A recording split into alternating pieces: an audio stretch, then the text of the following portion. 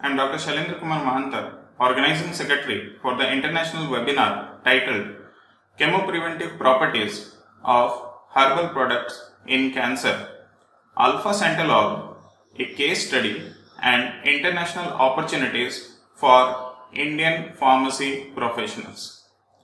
I welcome all the delegates for the international webinar.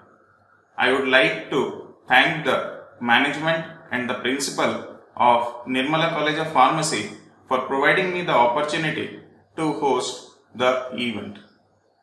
Due to the overwhelming response for the event, we have chosen to live stream the event through our YouTube channel in order to cover the maximum number of participants on a single platform. Now I would like to request the convener of our international webinar, Dr. Sheikh Abdul Rahman, to discuss about the significance and relevance of the international webinar. Sir. I am very much delighted and happy to share you that today we are organizing an international webinar in collaboration with Vikes University USA.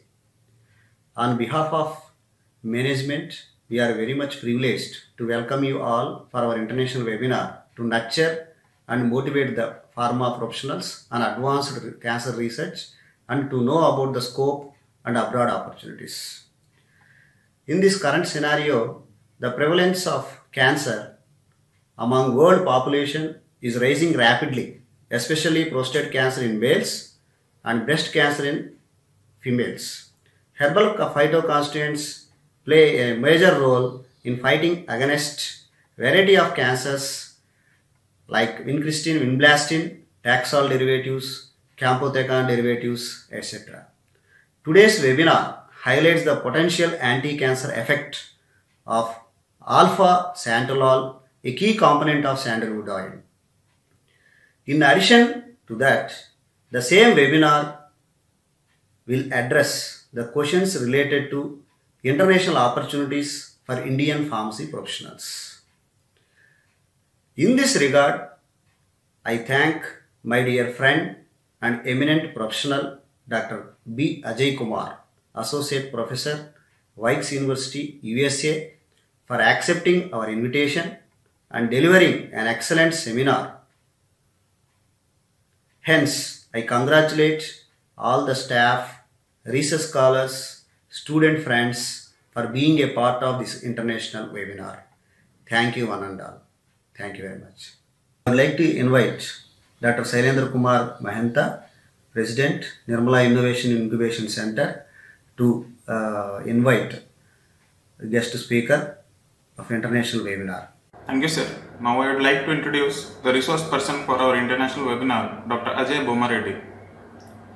Dr. Ajay Bomareddy has completed his postdoctoral fellowship from University of Pittsburgh, completed his PhD in Pharmaceutical Sciences from South Dakota University, and completed his B.Pharm from Nalagonda College of Pharmacy, Nalagonda, Telangana. He is currently working as Associate Professor of Pharmacology in the Department of Pharmaceutical Sciences, Nesbitt School of Pharmacy, Vikes University, Pennsylvania. His research focuses on cancer prevention and treatment, employing naturally occurring phytochemicals and chemotherapeutic agents. He is having 17 years of research experience working with various cancer types, including colorectal cancer, prostate cancer, breast cancer, cell culture, and animal models. He has, to his credit, more than 30 peer-reviewed publications in various journals. Now I would request Dr. Ajay Bomareddy to move ahead with this session. Good evening, everyone. It's a pleasure to be here this evening to talk to you about my research and past experiences. I hope you're all doing good and staying healthy during these uncertain times. And it is equally bad where I'm currently living, Pennsylvania. And you might be, again, getting all this information through news channels or social media, etc. Right? Before we jump into my talk, let me introduce to you about myself, my background, where I'm from. I'm originally from Nunna, which is on the outskirts of Vijayawada, Andhra Pradesh. My family has a background in agriculture, and my father is a farmer who still, continue doing farming, especially with the mango gardens we have in Nunna. I completed my B Pharmacy from Nalanda College of Pharmacy, Usmania University affiliation, located in Nalgonda, currently in Telangana state, in 2000. And right after my graduation, I worked as a territory manager, which is equivalent to marketing manager for a multinational company, Nutricia India Private Limited. For about a year, from 2000 to 2001, right after graduation, I worked for about a year. But the reason why I wanted to come to United States is ever since I was a student in the college, while pursuing my bachelor's in pharmacy, I always had, I don't know what it is, but I always had this inherent interest in pharmacology. I wanted to do something related to pharmacology and pursue higher education in pharmacology. So that's what motivated me to apply to universities up in United States. And initially, I did not get admission to PhD. I was admitted to a master's program. Later, my master's, I convinced my thesis advisor to convert it to PhD, and that's how it got converted. And I completed both my master's and PhD in 5 years from South Dakota State University, Brookings, located in South Dakota. Right after my graduation with PhD, I moved to University of Pittsburgh School of Medicine, located in Pittsburgh, where I worked for 2 years, working on various cancer models, dietary phytochemicals, which I will be talking a little bit during my presentation. That experience really kind of paved me the way to the research that I'm currently doing at Wilkes University, focusing on the prostate and breast cancer models. So my current position, I started in 2009, and our university is primarily teaching oriented. It's not like a pretty research oriented university or program.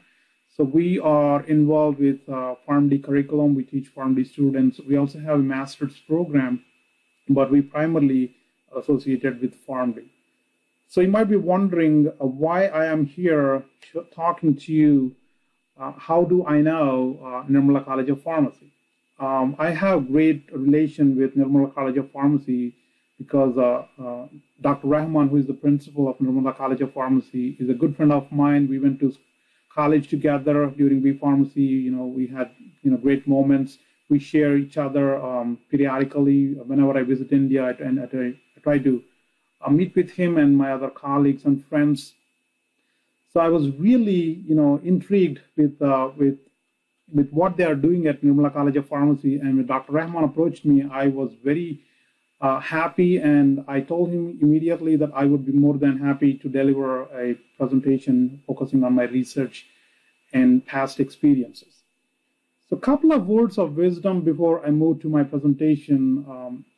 I would like you guys to follow what your gut says and believe in yourself, believe in your parents. Support from your parents and friends will always be helpful to achieve whatever you want to achieve in your life. So if you have some kind of goal or determination that you want to pursue, just keep in mind, follow the goal no matter what hurdles you face. All these hurdles are not permanent. Everyone has bad phases here and there. So it's that person who can overcome these bad phases will shine and achieve their goals. So do not ever kind of think that you will not be able to reach the goal where you want to go. So believe in your teachers, listen to your parents, follow the gut, and again, always share your whatever you want to achieve with your parents, friends, and your teachers who are teaching you in the college or wherever you go, whether you're working at a hospital setting or retail setting or in a pharmaceutical company. That will help you to achieve wherever you want to go and be successful in your life. So follow your gut and believe in yourself. Those are the two main things I would suggest to you, and that's exactly what I did. I followed my gut, and I did tell my parents, even though they were not educated well enough to understand, what is a PhD, what is a master's. I convinced them that I will be successful if they kind of, help me in achieving my goal. And they did listen to me. So indeed, parents always listen to us, in helping us to achieve where we want to go. So I will stop here, and then we'll continue with our research talk.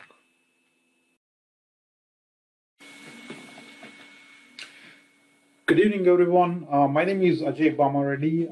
I am currently working as an associate professor of pharmacology at Wilkes University, Wilkes-Barre, Pennsylvania. I am very delighted to be here to talk to you about my research and also the opportunities that you can avail after completion of PharmD in the United States.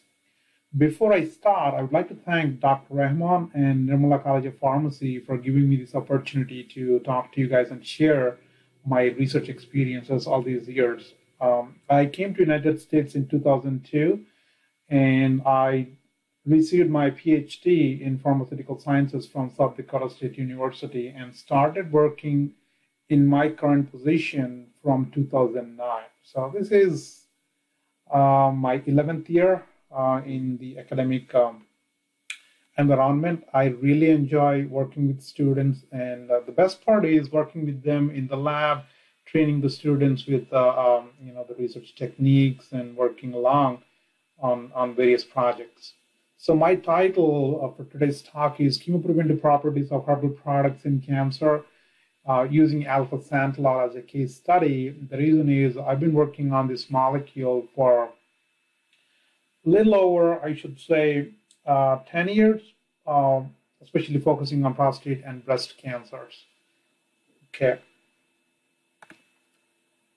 Just to give you a brief background of where Wilkes University is located, and within the university, our school is Nesbitt School of Pharmacy. It is located, as I mentioned earlier, in Wilkes-Barre, Pennsylvania. It is on the northeastern part of the state, almost again similar to if you were to look at the geographical location in the next slide. Our school offers programs in PharmD, and we recently also started Masters in Pharmacology and Medicinal Chemistry program. We don't have any PhD program. We are hoping to recruit students for the master program pretty soon. In addition, our university also offers graduate programs in MBA, nursing, engineering, education, and arts as well. So geographical location of our university, as you can see here, is pretty close to major cities like New York, Washington, D.C., Baltimore, Philadelphia. Those are all big cities which are like 3 to 4 hours driving distance from where we currently are in Pennsylvania. So my talk today will be focusing on brief background on cancer statistics, and I will be giving you an overview of what is chemoprevention and some of the herbal compounds, again, the phytochemicals that you can typically see in various plant-based products. You might have learned a lot about these medicinal plants in your pharmacognosy. We do not have a course focusing on pharmacognosy in our program. Pretty much, I would say, throughout the United States, there is no designated pharmacognosy course as such. It used to be there, but I don't know why we don't have it anymore. But I do continue offering a course focusing on phytochemicals' role in health and disease. That's my elective, so it's not like a core course that everyone has to take it to complete the PharmD curriculum. Students who are interested can take that course, get familiarized with these herbal-based products and herbal remedies. Okay, and in my second part, I will be talking about the research. So the first part is primarily focusing on cancer statistics and chemoprevention, and also emphasizing a little bit on the herbal products. Okay, so in my second part, you'll be seeing me talking about my research employing alpha-santalol, focusing on the animal model. I'll talk about all those details in my second part. So let's look into some of the aspects of cancer statistics throughout the world. Where do we see these cancers predominantly kind of seen? What type of cancers are highly diagnosed? So what are the incidences of these various types of cancers?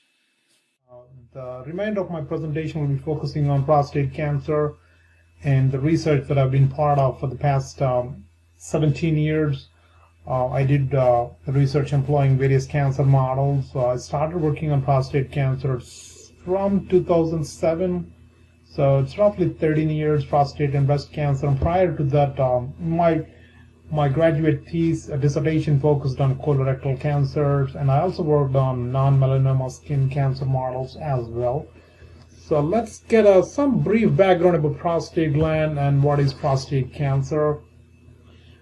You might want to recollect your information and knowledge from anatomy and physiology. So what is prostate gland and what is its role in male reproductive system? Prostate gland is one of the several accessory glands that we have in male reproductive system, and it primarily encircles the proximal portion of the urethra, pretty much present below the urinary bladder. And that's the reason why individuals who suffer from what we call enlarged prostate gland or benign prostate hyperplasia, they tend to have difficulties in urinating because the enlarged gland is pushing the urinary bladder, and they're not able to completely widen their urinary bladder because of this enlargement. So that's totally different from prostate cancer. So we will not be spending any further time talking about benign prostate hyperplasia, but we'll be spending time talking about prostate cancer. Again, just brief information about prostate gland. Typically, the gland undergoes two growth spurts. The first growth spurt occurs when men, or I should say males, are in their adulthood, and then the second growth spurt occurs when men are in their late 40s. So typically the size is not very big, it's of a walnut size, but it can be much larger in elderly men. And here is the location of prostate gland, again from your anatomy and physiology knowledge.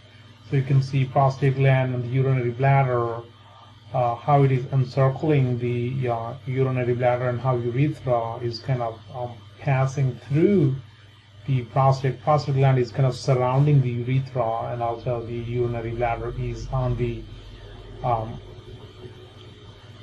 upper side of the prostate gland. So prostate cancer typically arises when the cells in the prostate gland, they start to grow uncontrollably.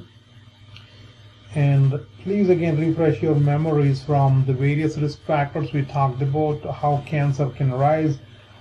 Prostate cancer has some familial tendency and ethnic background associated with it. Typically, individuals with African descent, they are more susceptible to the developing of prostate cancer in their later parts of the life compared to other ethnic backgrounds.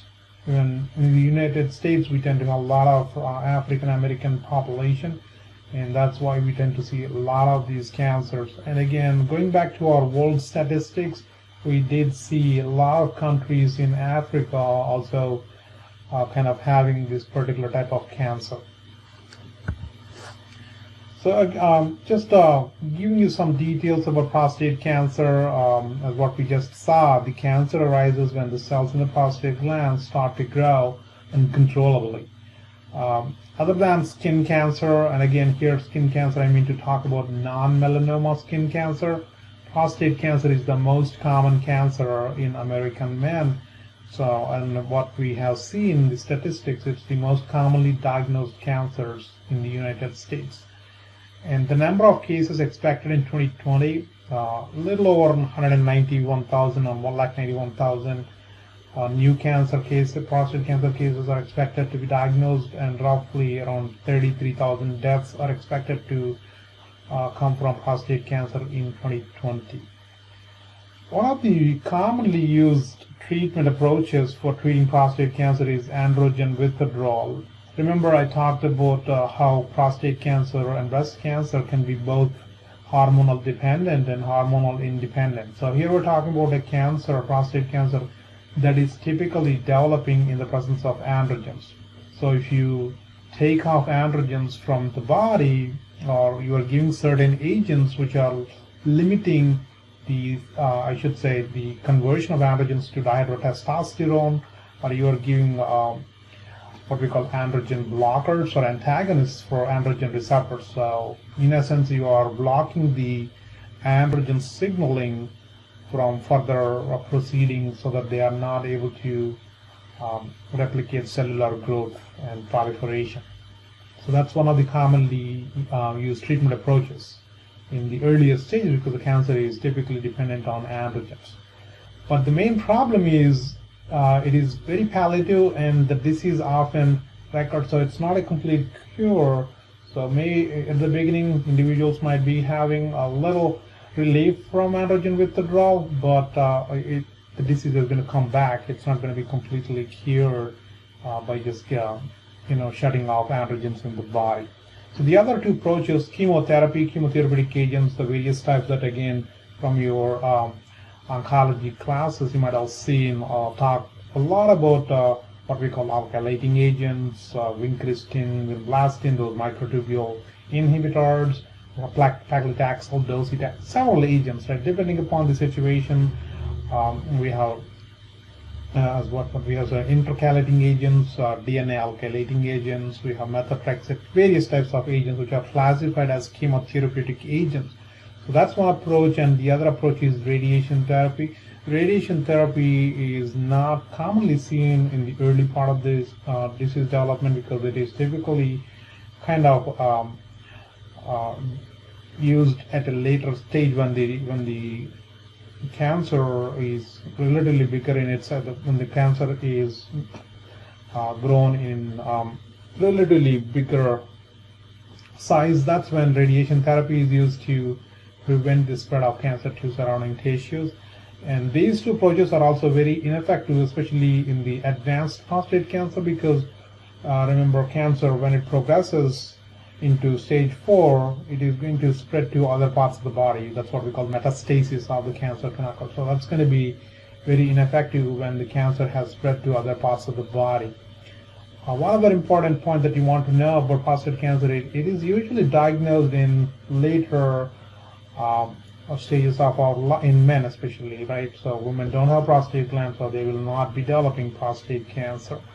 So men in their 6th and 7th decades of life, they tend to develop prostate cancer. So now that they have 60 years of age, like prior to 6th and 7th decade of life, there is so much that you can intervene. Maybe you can modify dietary intake, you can modify their lifestyle, if you can educate them how alcohol consumption, how smoking can lead to development of various types of cancers, including prostate cancer. And you can also intervene and asking them to kind of modify their diet, eating more vegetables, eating more fruits, things like that. So that's going to help them in preventing the disease development. Or maybe they can also even, who knows, they can also reverse the disease from getting developed. And this is very pertinent, especially to those individuals who have familial tendency of developing cancer. So because someone in the family have had cancer at some point in their life, now we know that whoever is there in that family, they might also may or may not, right? So just going on the positive side. So if you were to intervene and then make those changes. So here we're talking about prevention. Always remember, prevention is better than cure. So if you can prevent a problem from occurring, you don't even have to worry about a cure. And that's what you might be seeing a lot about COVID-19, coronavirus. So you want to prevent from getting exposed to people who might have got infected. So if you can prevent that, you're not going to develop the COVID-19 disease. You're kind of approaching the prevention there as a strategy to mitigate the development of the disease there. So that's the reason why there is an important need for developing some of these agents that are typically coming from nature, so that they can be used to delay onset and development of prostate cancer. So that's what I'm going to talk about, these herbal products and the phytochemicals. So the approach that is typically used to prevent cancer development by using these natural products or some synthetic or semi-synthetic compounds is identified as chemoprevention, because this approach can not only prevent the disease from developing, they can also sometimes reverse the disease progression. So here I'm going to focus more about herbal products and also the naturally occurring phytochemicals, because that's what my research is all about, talking these phytochemicals. So here I'm going to show you some of the phytochemicals that I have worked with, and you can see some of the publications that resulted from my research using these phytochemicals. And you can also refresh your memories from what you have learned in pharmacognosy. So there are so many medicinal plants, so many medicinal products, are derived from these medicinal plants. So that's why we call them as dietary supplements or herbal products. So here you can see some of the images are shown. Watercress, broccoli is I would say, it's similar to cauliflower, you can see, but this is a cruciferous vegetable.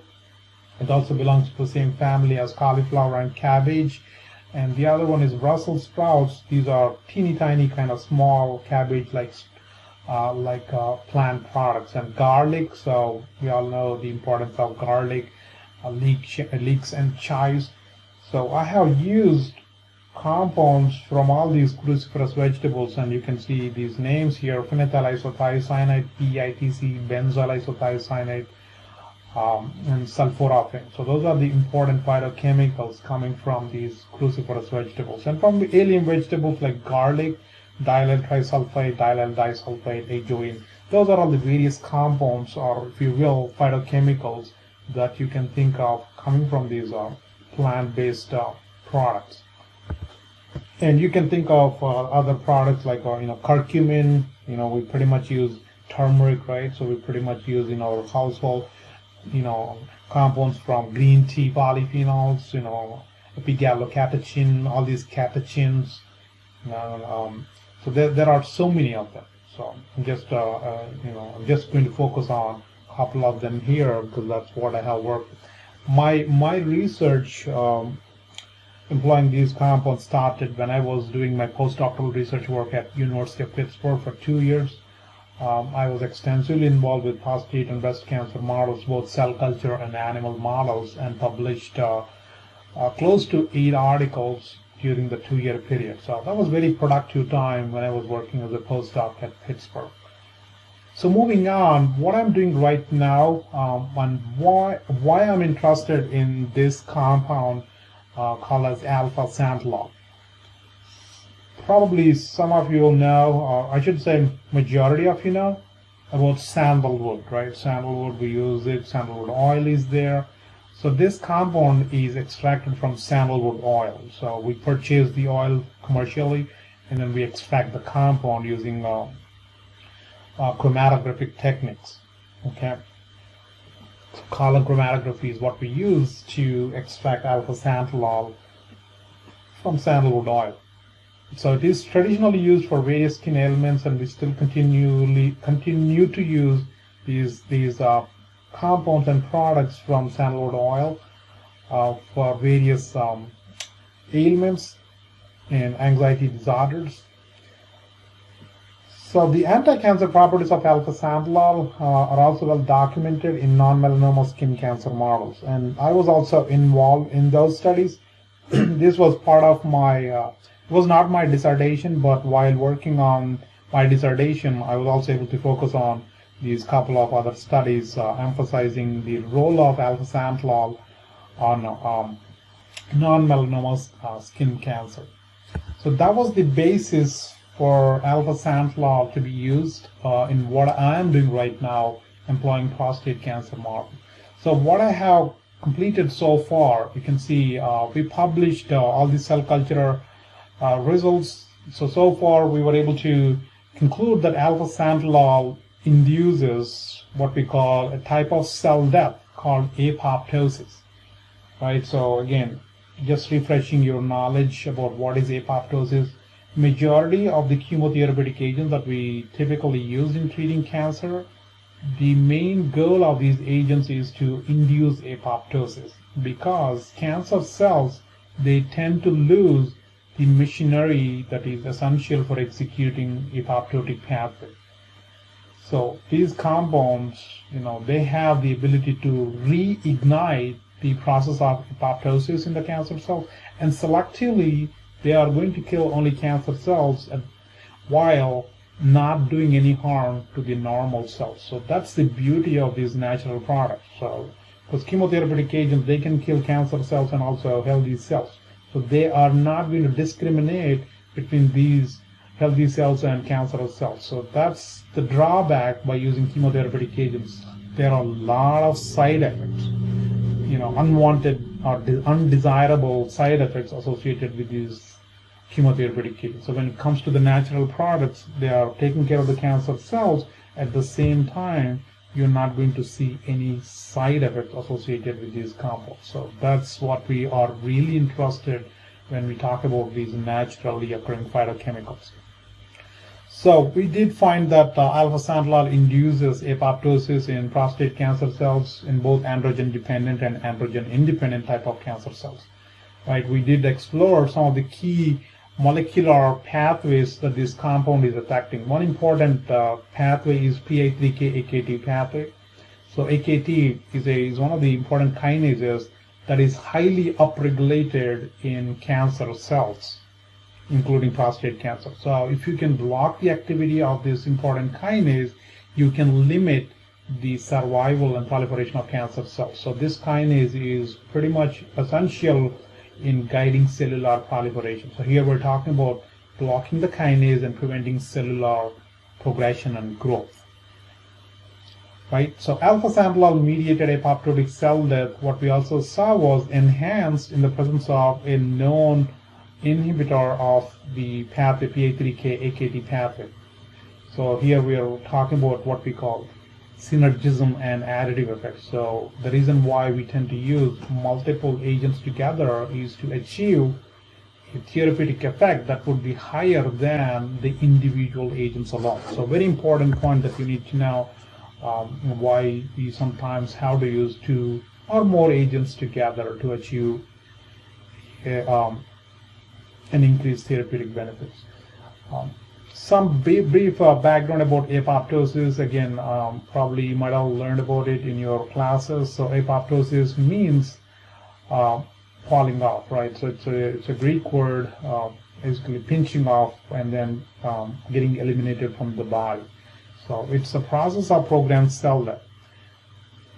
The important point that you want to know about apoptosis is it is confined with a single cell. So when the process associated with apoptosis is initiated, it is going to only be affecting that one cell where the process has started. It is not going to affect the other cells, unlike necrosis. So necrosis is basically affecting everything that is there where the process is occurring. So it is going to affect normal cells, it's going to affect cancerous cells. So anything can be necrotic. But if you can confine the cell death only to one single cell, you are focusing on those cells that you want to get rid of, which is what we are interested in cancer treatment. So the process of apoptosis typically occurs in 2 different pathways, intrinsic pathway and extrinsic pathway.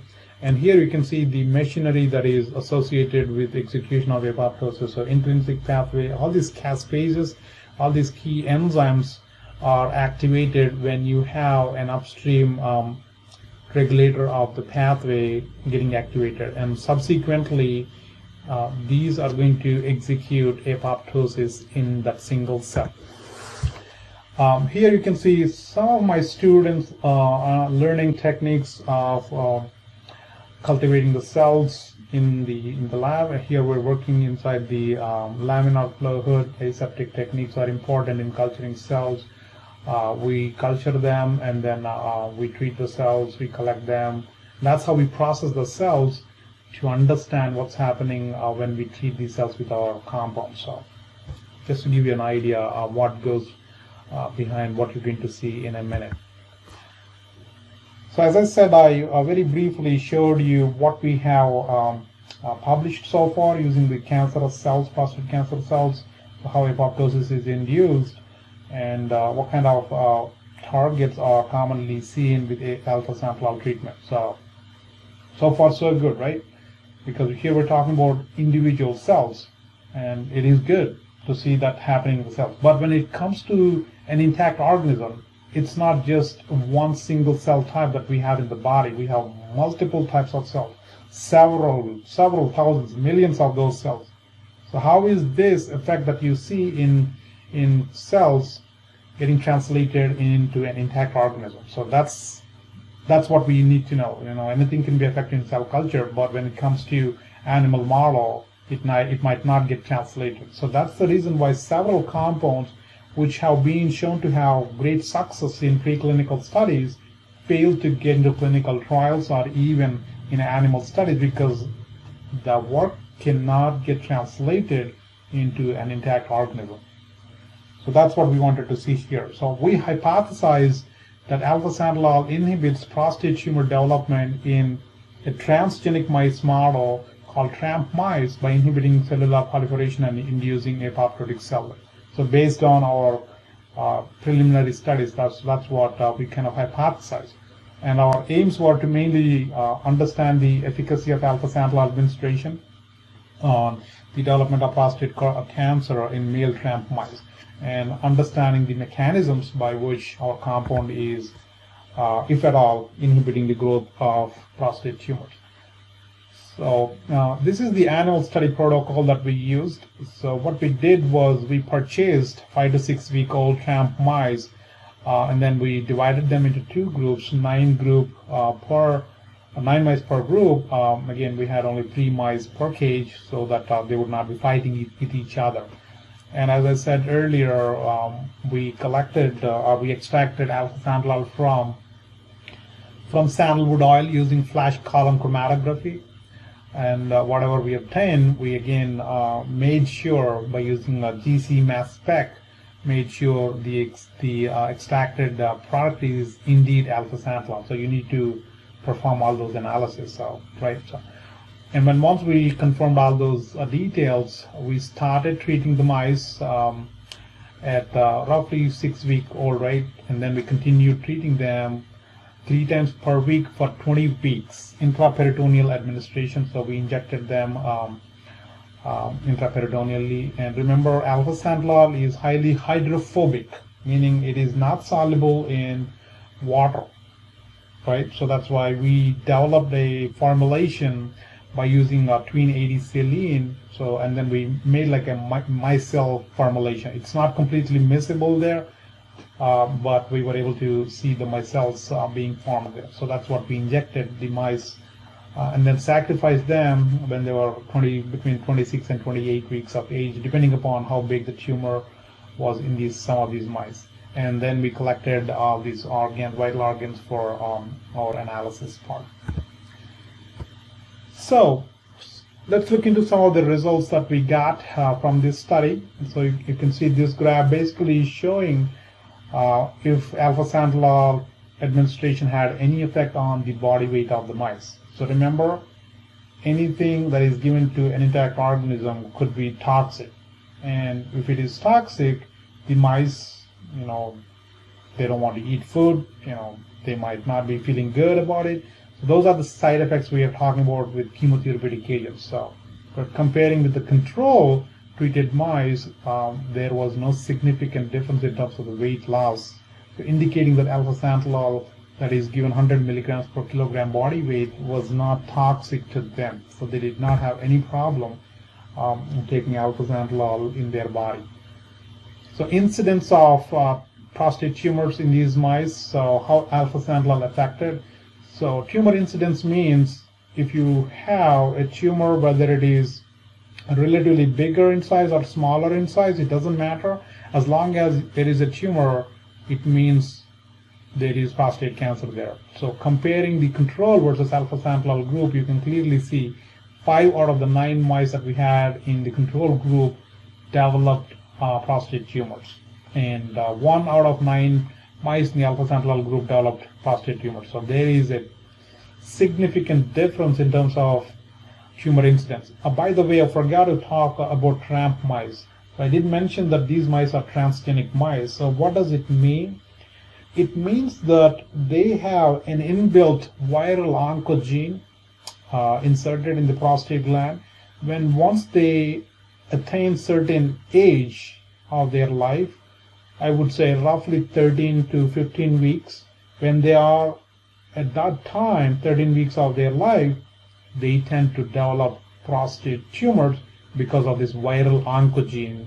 So these mice are transgenically modified to develop those tumors, and that's why they become a very good model to study, especially for preventative studies, because when you already know that a tumor is going to develop, if you intervene early on, you can clearly see if the intervention prevented the development of the tumor or not. So that's how the mice model is going to be very helpful in these preventative studies.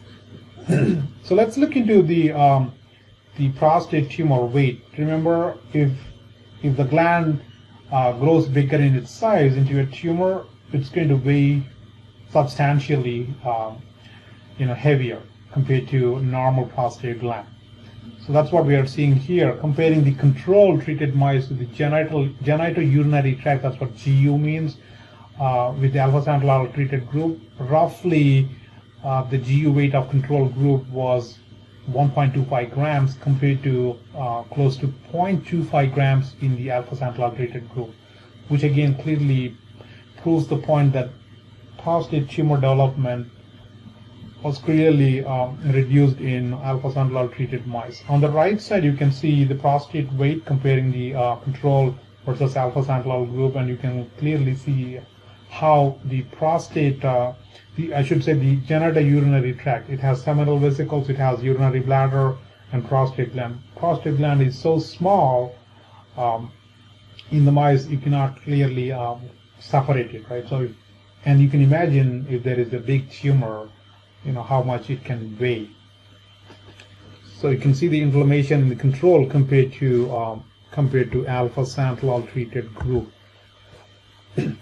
Then we are interested to see if proliferation is indeed happening in the prostate gland. So what we did was we isolated the organs and prostate gland, prostate tumors, and then we subjected them to H&E staining, hematoxylin and eosin staining, which are pretty commonly used to detect the cells.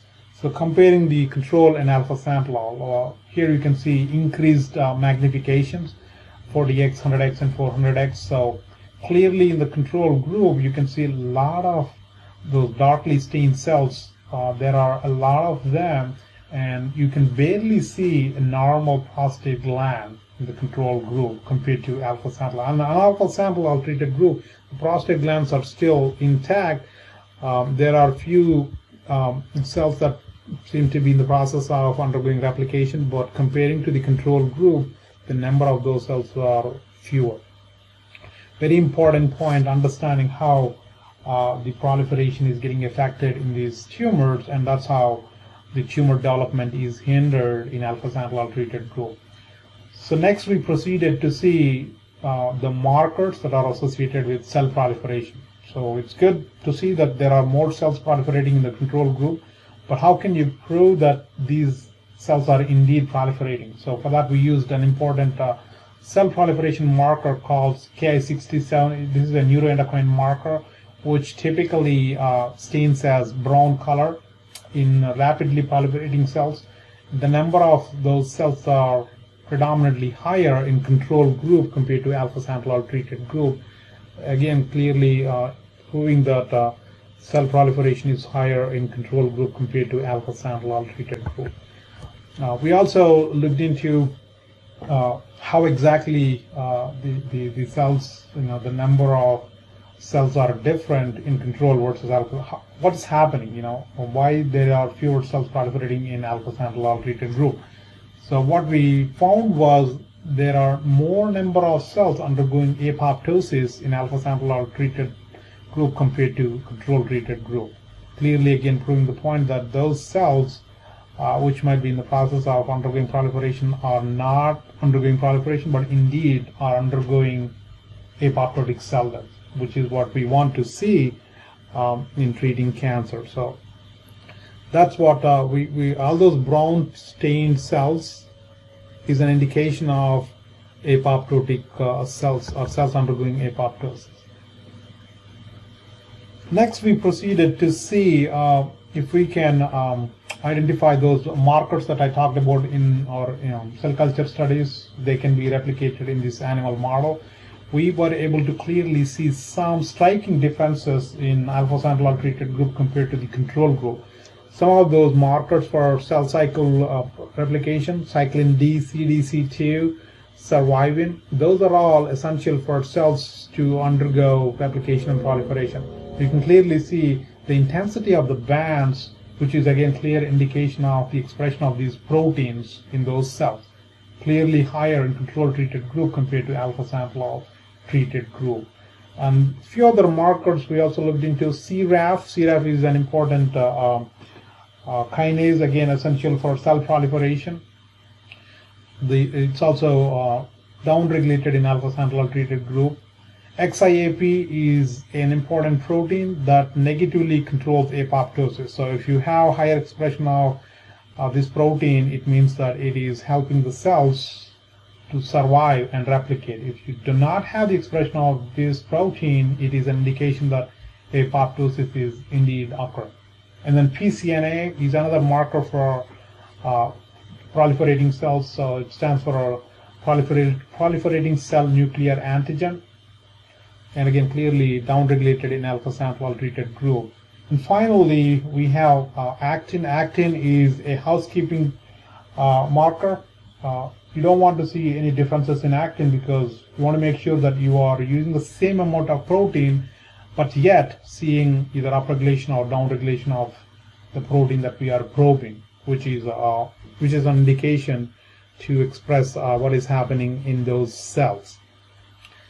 So to conclude our animal study, we did find that administration of alpha-santalol indeed decreased the incidence of tumors, 11% in alpha-santalol treated group compared to 55% in the control group. A clear indication that alpha-santalol indeed prevents the development of tumors, prostate tumors. And finally, analyzing histological and analyzing the tumors and the samples we collected, we were able to see that alpha-santalol decreased tumor burden and poorly differentiated tumors in the dorsolateral prostate of transgenic mice, the TRAMP mice, compared to the control mice. So the histological HND staining slides I showed, those were the cross sections of the dorsolateral prostate that we collected from both the control and the alpha-santalol treated group. Typically, this is the side of the prostate that tend to be more so associated with prostate cancer. So that's the main reason why we did look into those sections. And finally, alpha-santalol mediated inhibition of prostate carcinogenesis was associated with induction of apoptosis. We saw the markers for apoptosis, decreased cell proliferation, and decreased expression of those important proteins essential for cell cycle and proliferation there. So pretty promising study that we had there with alpha-santalol and transgenic mice, TRAMP mice. With that, I would like to acknowledge some of these people who helped me with my study. Several students helped in taking care of the mice. It's not an easy job to handle mice, treating them, changing their cages, and all those details associated with animal handling. And support from Wilkes University in completing this study. So they were very helpful with that study. That's all I have. Again, we'll be here. Dr. Rahman is here. So if you guys have any questions, I'm more than happy. And if you have any other questions not related to my presentation, please feel free to talk. I'm more than happy to answer. Thank you, sir, for such a nice and beautiful presentations. You've got lot many questions, but we need to filter some of the questions in order to accommodate in the time frame. So here I have the first question, and it is there any specific reason for the selection of alpha-santalol for carrying out research in the treatment of cancer?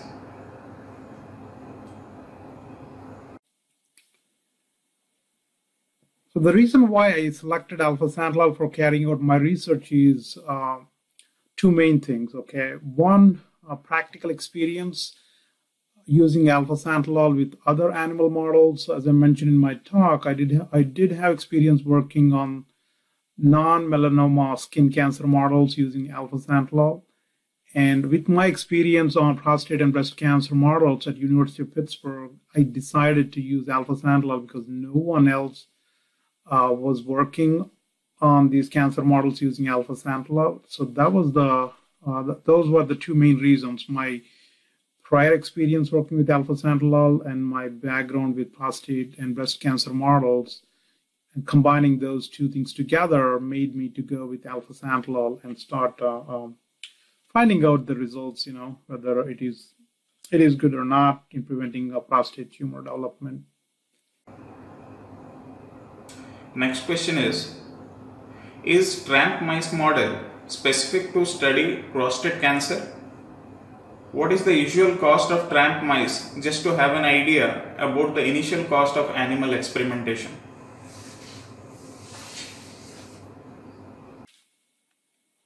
So tramp mice model is very specific to prostate cancer. As the name indicates, T stands for transgenic, TR I should say, stands for transgenic, A stands for adenoma of, M stands for mouse and prostate. Transgenic adenoma of mouse prostate cancer mouse model. This is a GEM, genetically engineered mice model, that is typically used to see if a compound has any preventative properties associated with it. As I already discussed, this mice model tends to develop tumors when they are between 13 and 15 weeks of age. Later, I'm going to show you a slide how you can clearly understand, by just intervening, how you can say that the compound that you are investigating, whether it is preventing tumor development or whether it is reducing the tumor that is already developed. The usual cost for tramp mice, you can procure them from commercial suppliers. I purchased my mice from Jackson Laboratories. They are pretty expensive.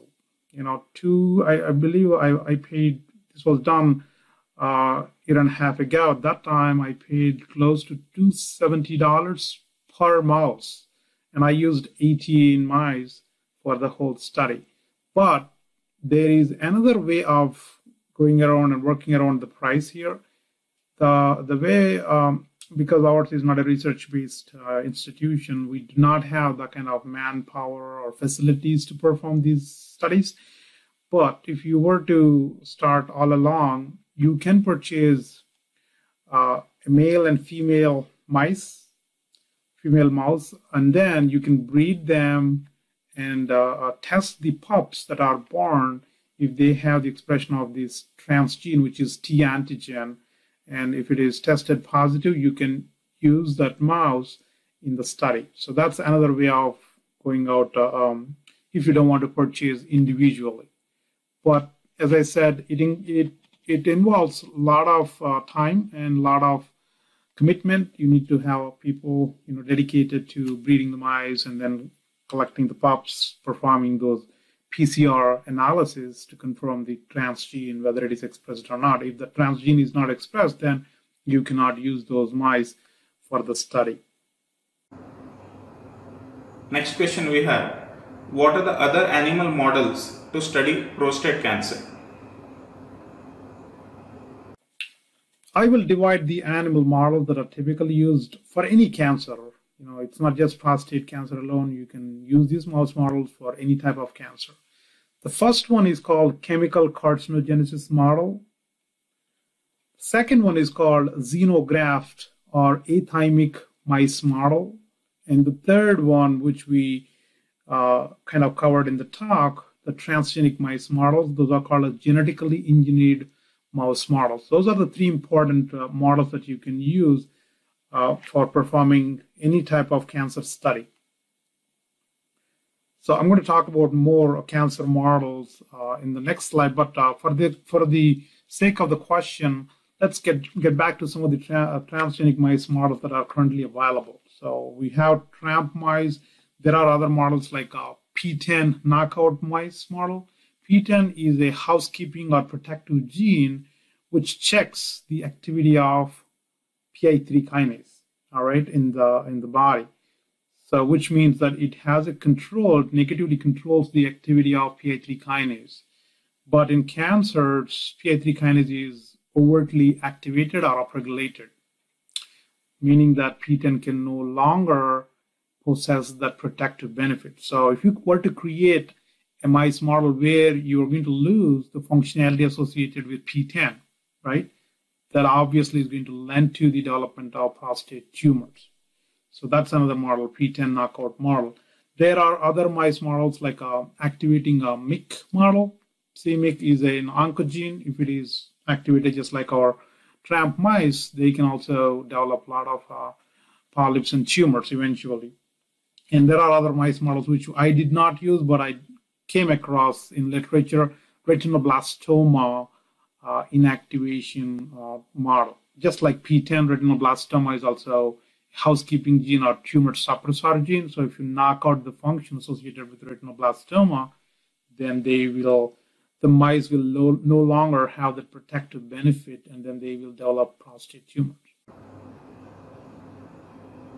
Okay. Next we have, can we develop prostate cancer in rodents by chemical means?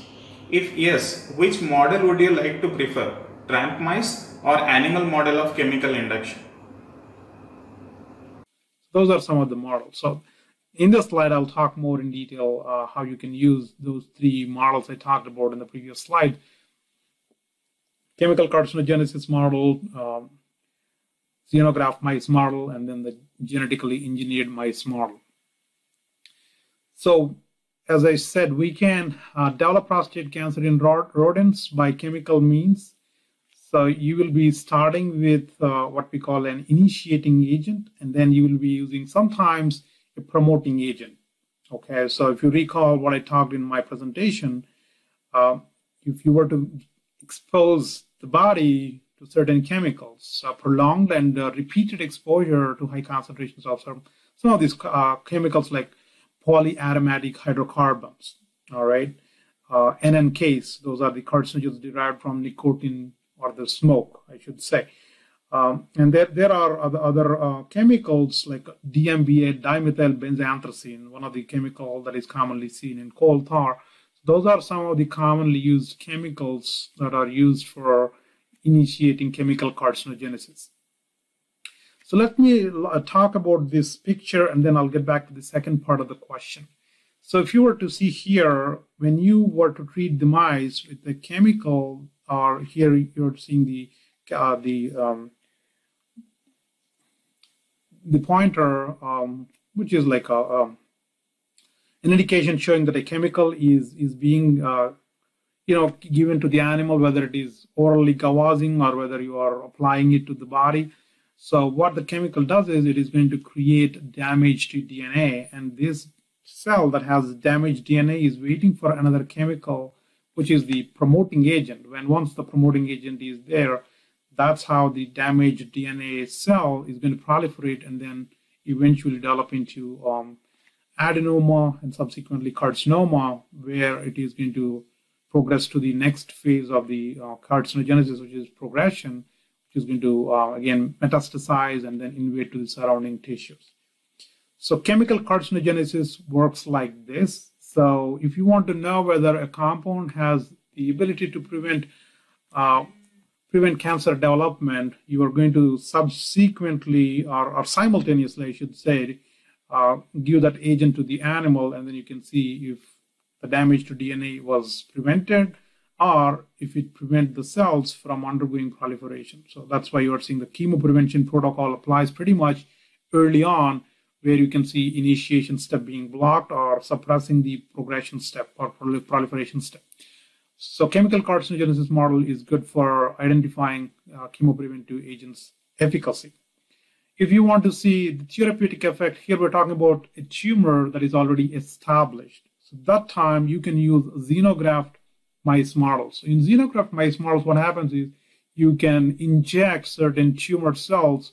So for convenience sake, we're talking here about prostate cancer. So you're going to inject like LNCAP cells, and then the mice will develop tumors.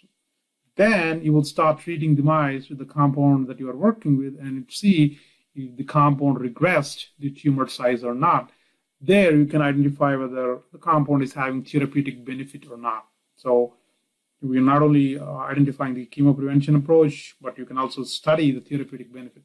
And TRAMP mice are useful in chemoprevention studies. Again, transgenic mice, they are developing the tumor. You're not dealing with any chemicals here. They will develop tumors by themselves because of that inbuilt oncogene that is already there in the body. So the compound, if it has any ability to block the tumor development, which is what we saw in my presentation, alpha santalol blocked the development of tumors. So that's why it has that preventative properties and then preventing the development of prostate tumor in TRAMP mice. Which model would you like to prefer, TRAMP mice or animal model by chemical induction? As I said, depending upon the type of study that you want to see, you can use either of those two models. But chemical carcinogenesis model is a little bit time consuming compared to the transgenic mice. And of course, transgenic mice, depending upon how you are, developing your mice, it could be a little bit expensive, So those are some of the factors you want to take into consideration: cost, benefits, and then time, time frame. So to go with the question, I would prefer TRAMP mice because of the convenience associated in conducting the mice model. And the mice typically develop tumors, whereas in chemical carcinogenesis, sometimes you might not be seeing the development of tumors, when you induce the chemical carcinogenesis. The next question we have is, which cell lines were used for the alpha santalol study? Could you please share your views on the cell culture medium and other components you have preferred in your study? I did use two different prostate cancer cell lines. One is LNCAP, which is derived from lymph node metastasis of prostate cancer. And the other cell type is PC3, which is derived from bone metastasis of prostate cancer.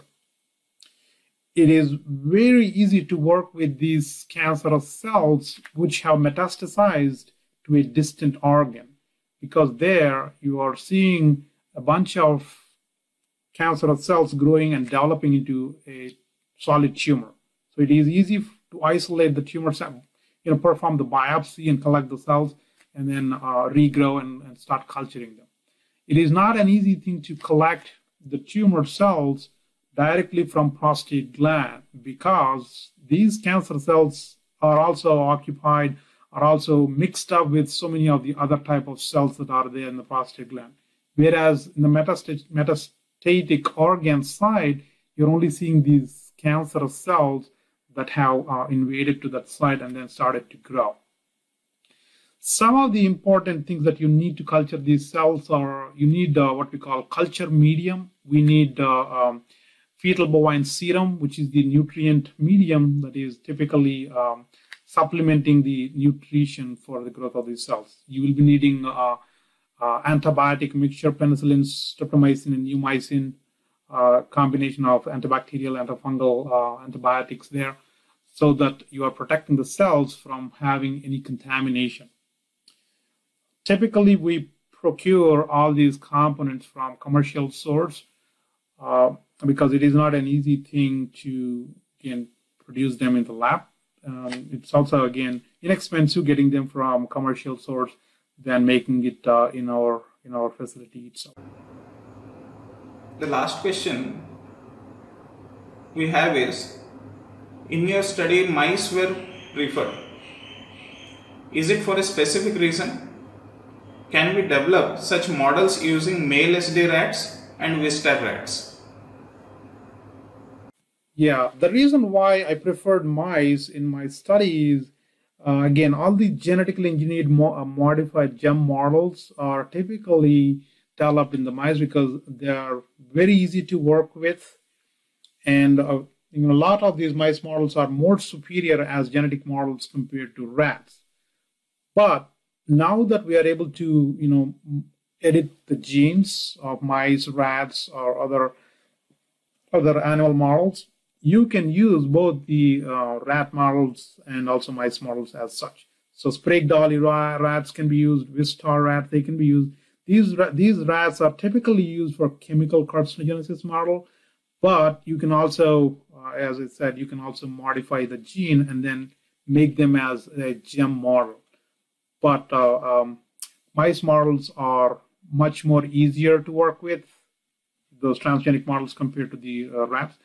But to give you a perspective between mice and rats, rats are much more easier compared to mice, and they have similar profile as that of humans. So it's easier to mimic whatever you see in a rat model and then take it to human samples.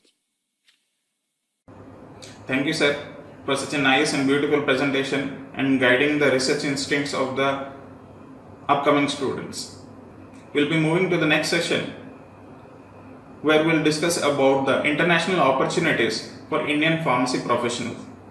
Let's switch gears to career-oriented questions.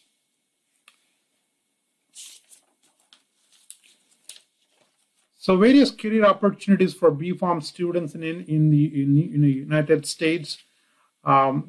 You might already be knowing some of these things, but I'm going to reiterate them again just to confirm what you already know.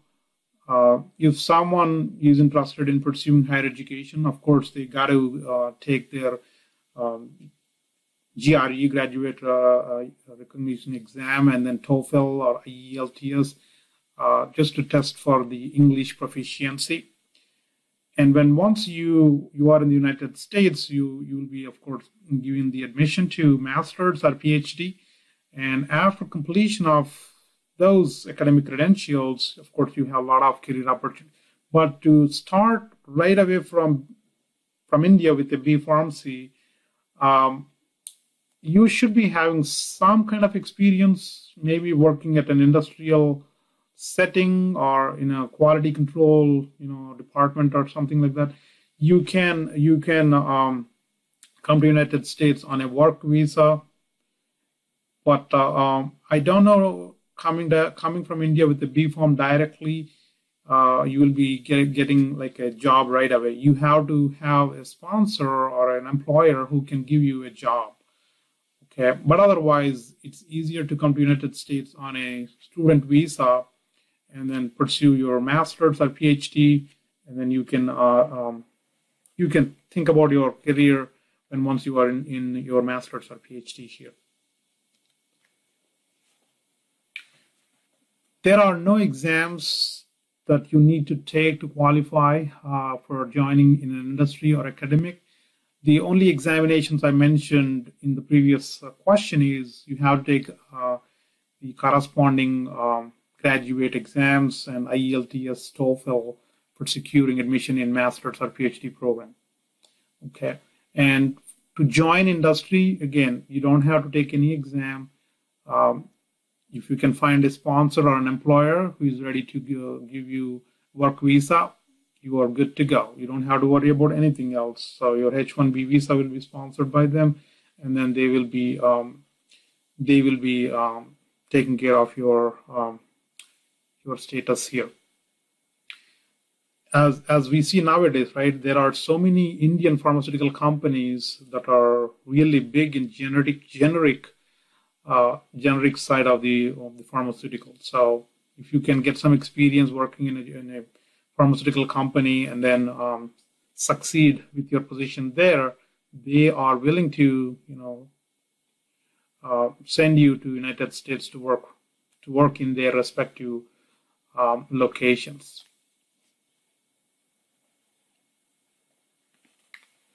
Opportunities for master's students in the United States, just like the previous two questions, similar to what I mentioned, you can also avail opportunities in industry, avail opportunities in academics. So if you are interested, again, you might want to apply for your PhD. It's easy, as I said, it's easier to come to United States on a student visa, unless you know someone who can sponsor your work visa.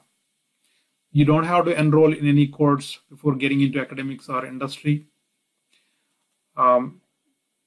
Master specializations in pharmacy, as you might already be knowing, some of the hot areas are in the sectors of pharmacovigilance, regulatory affairs, quality assurance, quality control. Those are the areas where you see with the background in pharmacy. So those positions definitely require individuals with a background in, unless someone has years of experience. So, but otherwise, if you have a degree in pharmacy related field, then you are more than eligible for that particular type of position. And nowadays, you might be hearing a lot about pharmacogenomics and pharmacogenetics.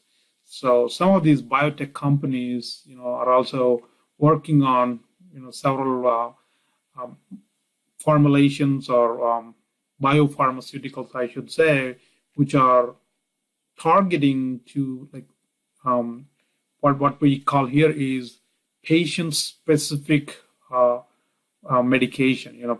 It's like patient-oriented, which is basically focusing on an individual profile. If someone has an overexpression of a particular enzyme, then you might want to cut down the medication so that the individual is not processing that medication, then having higher amounts of the active metabolite in the body. So that's what is pharmacogenetics and how the body is influencing the ability of a medication that gets into the body. So those are the two important fields that are gaining a lot of traction nowadays.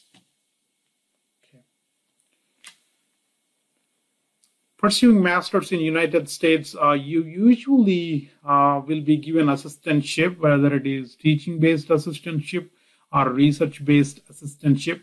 You are eligible to work for 20 hours legally, which means that you get paid while you perform your duties, whichever are assigned to you, whether it is related to grading, undergrad students, lab activities, or something else related to what they are learning in class, or sometimes you might get paid for your research thesis.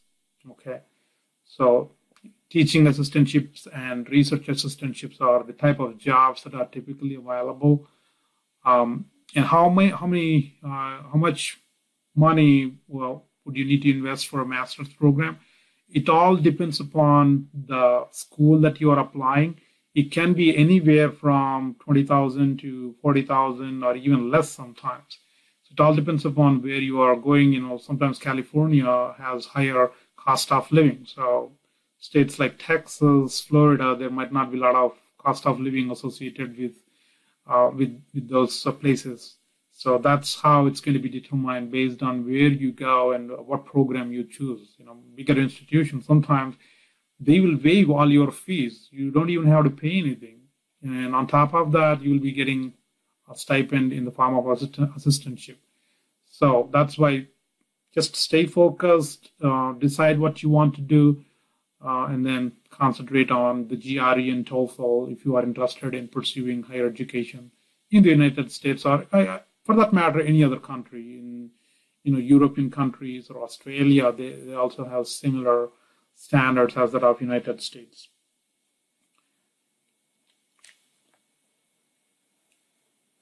I do not believe master's students are eligible to perform pharmacist jobs at hospitals and pharmacy stores.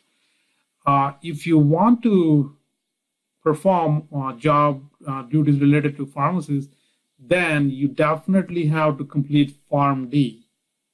Okay, so if you come here and if you want to get into retail sector or hospital sector as a pharmacist, you have to complete Form D and then take the board exam. So if you complete Form D here, you can take up the board exam. Similarly, if you are coming from India, with the Form D, you also are required to take those pharmacy graduate equivalency exams and then licensure exam after completion of the required intern hours. Okay, so yeah, you cannot you cannot work as a pharmacist even if you have a master's from India. Okay. Graduate students and pharmacy students and master students, I believe there are a lot of opportunities in the software side.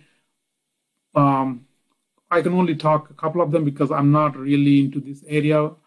Probably you might be learning something from your curriculum, but I don't know much because majority of our students, they tend to seek opportunities in the hospital area, retail sector, or industry. So I do not know a lot of my students taking up any software related job, but nonetheless, there are some, for example, statistical analysis software, SAS. That's one of the commonly used softwares analyzing data pertinent to clinical trials. And there are also other areas like medical writer opportunities. There are where you can write information pertinent to a medication or something to some of these big companies, or even like some other online companies which are primarily developing all the information related to medications. So those are some of the areas: medical writer, SAS, and nowadays, as I said, information related to specialty pharmacies. So I guess there are opportunities in that area as well. Scope of pharmacy program in the United States and other foreign countries. Again, pharmacy is a healthcare field that is evergreen. Especially due to the recent pandemic, there is a lot of scope for pharmacy growth here in the United States. Several pharmacies are performing those COVID-related tests. So, which means that pharmacists are taking up a lot of responsibility, owning the responsibility for performing these tests. And then, pharmacists are also kind of nowadays, they are billing insurance companies for their services related to patient counseling and whatnot. Okay, so there are so many opportunities here.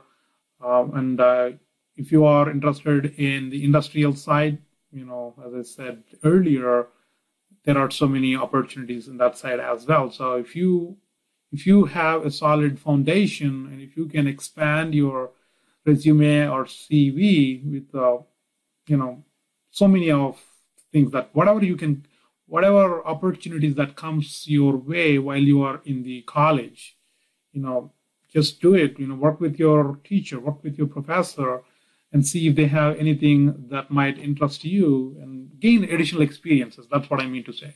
The more the experiences that you gain, the better your prospectus will be, whether it is in India, whether it is in the United States, or any other country. Perfect. So I am going to stop there. That was my last question. Thank you, sir, for such a nice and wonderful presentation. And the question answer session is definitely going to motivate the young Indian minds and the Indian professionals who are planning to have a career in US and other foreign countries. Now, in the end, I would like to offer the vote of thanks on behalf of Nirmala College of Pharmacy and Nirmala Innovations and Incubation Center. I would like to thank Dr. Ajay Bomareddy, who has spent his valuable time for this international webinar in igniting young minds of the Indian pharmacy professionals. I would like to thank Nirmala College of Pharmacy, the management, the principal, the staff, the coordinators, and all the staff members who have been behind this wonderful international webinar session. Thank you all.